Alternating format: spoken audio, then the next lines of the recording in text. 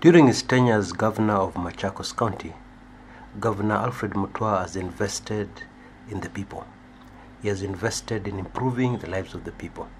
Yeah, and although there's strong opposition right now, yeah, as a result of this crab mentality which I talked about in the first part of this recording, he has a lifeline, and the lifeline are the people in the rural areas.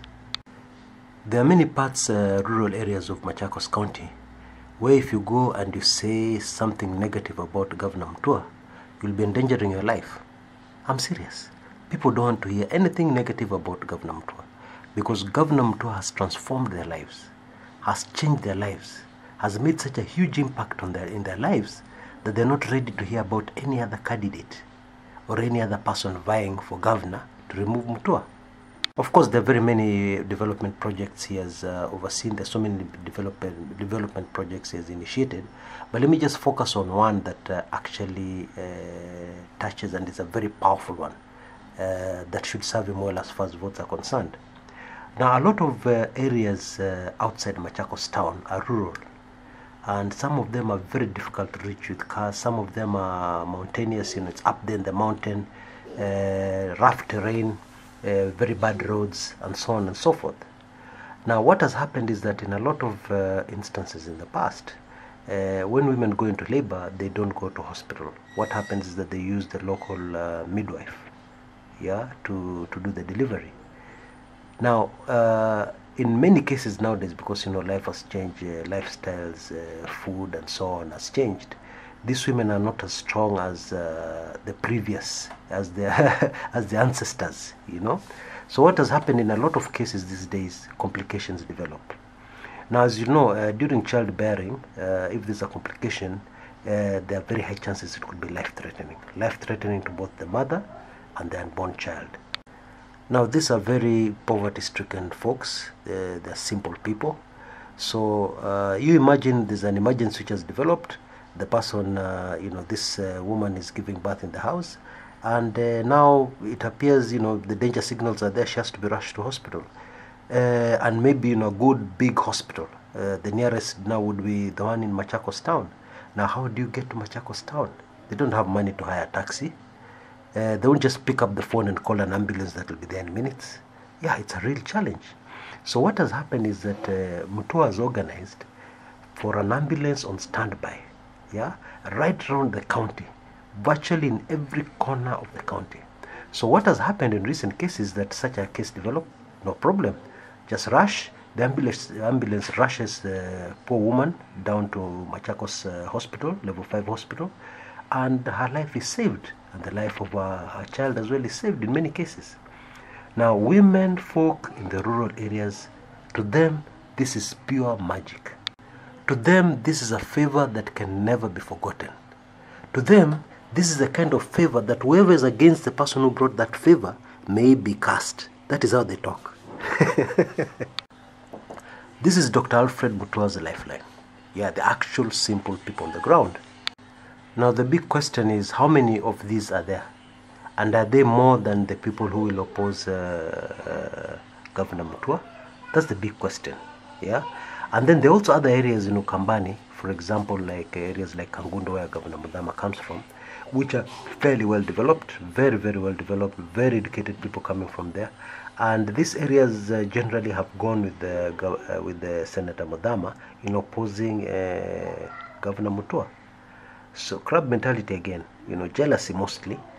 And so these people are not going to vote for Governor Mutua. Yeah. So it's very tricky.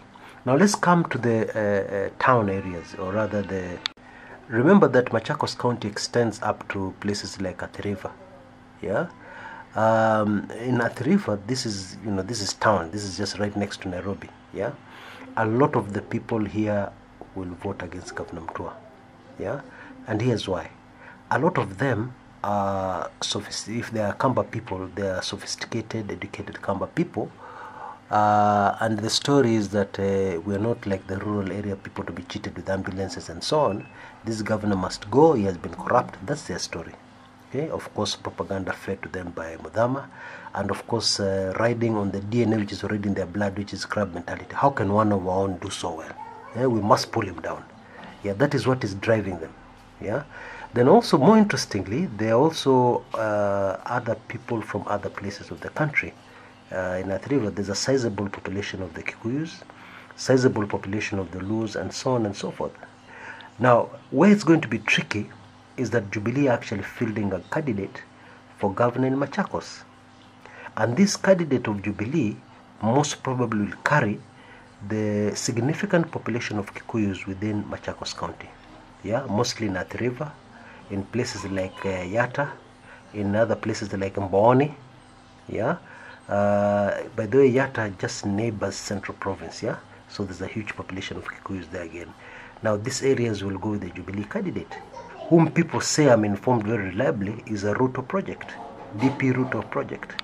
You see, DP Ruto has made himself a sitting duck. Governor Alfred Mutua has made himself a sitting duck, because he has announced his interest in the presidency, in running for the presidency in 2022. Yeah, and of course DP Ruto is also eyeing 2022. So of course the idea here is to make sure that Mutua is not re-elected. Yeah, with anybody else but Mutua. And if that happens, supposedly this will cut Alfred Mutua's feet and decrease his chances of making any impact on the political landscape in 2022. Yeah, that's politics for you. So this is why, especially the recent threat from a Jubilee candidate. Now, of course, you know Governor Mutua is supporting the re-election of President Uhuru Kenyatta to the hilt. He's not going back on that. But then still, Jubilee have fielded a candidate there to oppose the person who is supporting the president. Yeah, that's the reality on the ground. That's what has happened. And this is a real threat. What could happen is that the numbers, Governor Mutua may not have enough numbers to be re-elected back into office. That is the sad news I have to bring to you. All you Kenyans of goodwill who like Mutua, like what he has done, because he's the face of the future we look forward to amongst our leaders. You know, a different kind of approach to leadership, not the one we have had before, but a new kind of leadership, where it is focused on development for the sake of the people, focused on improving the standards of living of the people. Yeah. Now I have some very interesting people who are taking this channel, and I'd like just to give a disclaimer. Now, in case Governor Mutua wins, please don't put any comment down here. Oh, you know, oh, Kumekucha, you're wrong. You predicted that Governor Mutua would lose. You're wrong. Now Governor Mutua has won. You're wrong. Gosh, I don't even know how to answer that. Okay, so because if you have listened to this recording, you know what I have said. Yeah, I'm not even against Governor Mutua. I would really love him to go back. For this, every Kenyan of goodwill should support Governor Mutua.